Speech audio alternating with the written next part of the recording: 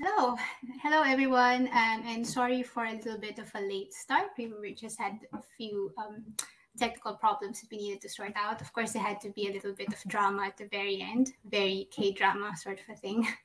So it's late afternoon now here in Oxfordshire, and we have just come to the end of two very long, very intense, but very productive, thought-provoking, and rewarding days of talking, listening, and learning. Thank you for being with us until the very end.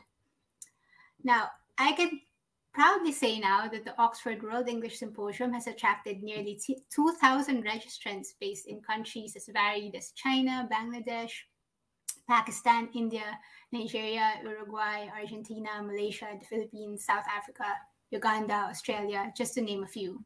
So based on this alone, I think we can declare our event a success. You know, in the Philippines, we have a word, bayanihan. So this word is actually in the OED now too, and we define it as a traditional system of mutual assistance in which the members of a community work together to accomplish a difficult task. Now, the traditional depiction of bayanihan is this image of members of a rural community helping a neighbor move by literally moving their house, which is typically made of light building materials such as bamboo, nipa palm, and rattan. So the neighbors put the house on their shoulders and carry it to the new location. So the house that is this symposium has been carried by a lot of shoulders. And I would just like to take the last few moments of the symposium to express my gratitude towards everyone who contributed to the success, not only of the Oxford World English Symposium, but all of the OED and Oxford Languages World English initiatives in the past few years. I would like to take this time to acknowledge everyone who participated in this bayanihan. I would like to thank Michael Prophet, the chief editor of the OED and one of the symposium co-chairs, for opening the program today and for his unwavering support and invaluable contributions to the symposium and to the OED's World English program. This also goes to all my editorial colleagues in the OED and Oxford languages. Thank you for always being open and curious and willing to listen. Thank you for always being willing to re-examine our processes and policies, for lending your lexicographical expertise to improving our dictionary's coverage of varieties of English. It's a real privilege to be working with you in making our dictionaries a means of amplifying voices that have long been left unheard. I would like to acknowledge another one of my symposium co-chairs, Philip Lowe.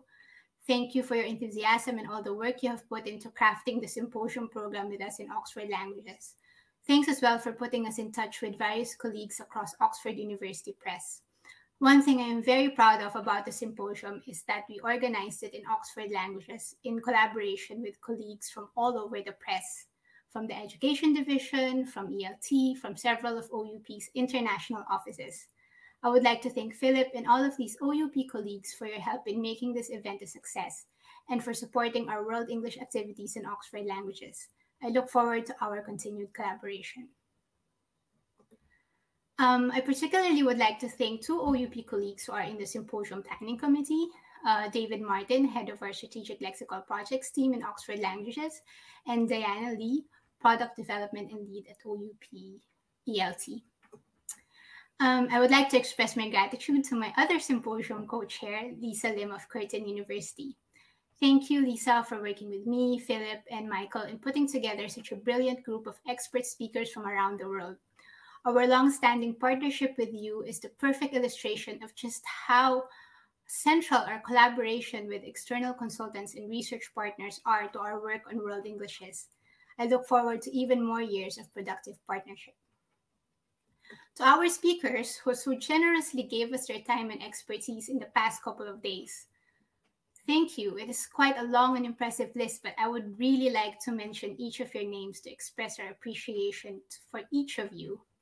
So Jeanette Alsop, Nilanjana Banerjee, Phil Benson, Glennis Collard, Claire Cowie, Sharmila Guha, Paul Ganashakar, Willie Sui, Rosemary Hall, Azir Hashim, Mirka Honkanen, Beboy Singoma, Paul Kurswill, Gian Kier, Amanda Laugesen, Matthew Moreland, Joy Onyemaechi, Celeste Rodriguez Loro, Heath Rose, Catherine Sangster, Kola Tubasun, Ruwani Tupas, Kingsley Uguani, Tim Van Niekerk, Bertus Van Rooy, Dolmin Wijaratne, Quentin Williams, Lise Weiner, Jerry Won Lee, and Kelly Elizabeth Wright. Thank you so much to all of you. Now to our keynote speaker, Aisha Townsend.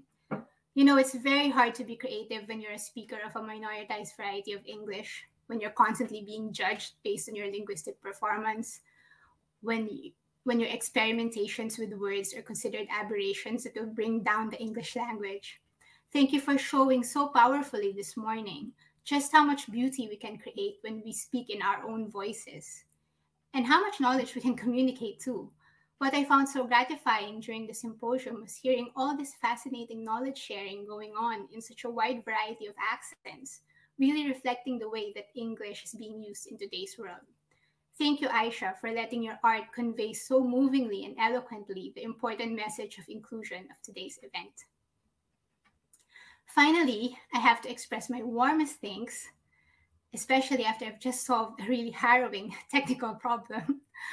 I have to express my warmest thanks to my colleagues working behind the scenes, without whom we'd all just be a bunch of overdressed people sitting at home staring into a screen. Their work on the logistics and tech of the symposium is what is connecting us all, and we owe them a huge vote of thanks. My colleagues in Oxford Languages Marketing, Andy Allen, thank you so much for the coordination and support. Joe Outred for all of your hard work on the symposium in the varieties of English pages. Couldn't do any of this without you. Tommy McDonald for keeping us connected on social media. The marketing team's work is central to ensuring that all our messaging on World Englishes gets to the very people to which these messages will matter the most. So many thanks to you. And many thanks as well to Ella Percival and other colleagues in OUP Group Communications for the publicity and communication support.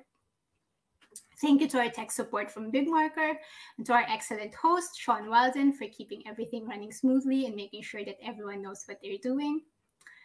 And of course, I reserve my final and most special thanks to our community manager, Simone Bichara De Secchi, my partner in this particular crime, figuratively speaking, of course. I remember meeting with Simone in January 2020 when she asked me whether I would be interested in giving a webinar. And I was like, a webinar?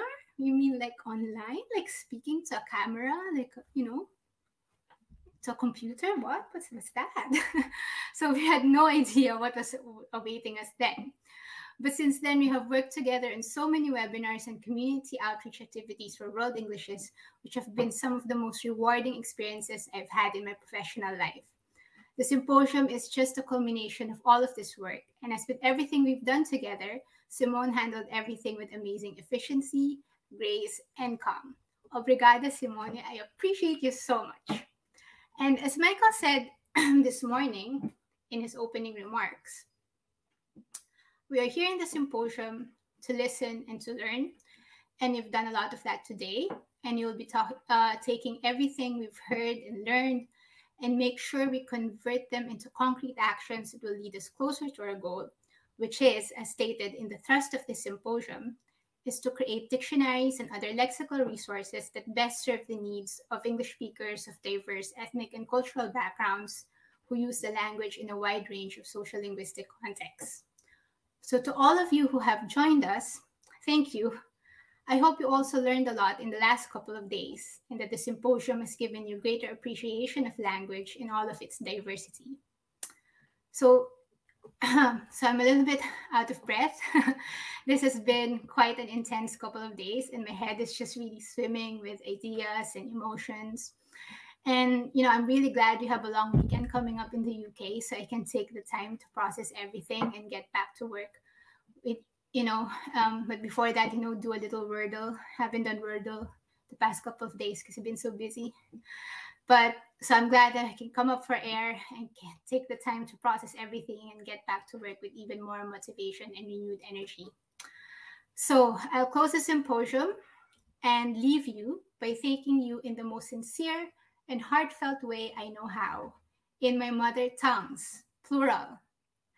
Thank you so much and maraming salamat.